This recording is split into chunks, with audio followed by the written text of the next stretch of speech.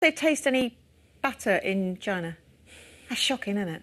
Very shocking. Can I just say, the director told me that, and it was my mistake. Excuses.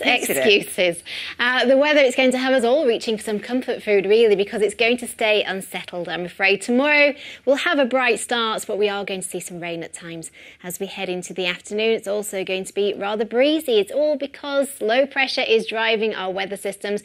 You can see how close together the ice bars are, indicating the strength of the wind, and then weather fronts are going to find parts where we could see some large rainfall totals. Eating fish and chips in a different place. He's another one. He's given me another. Bye-bye.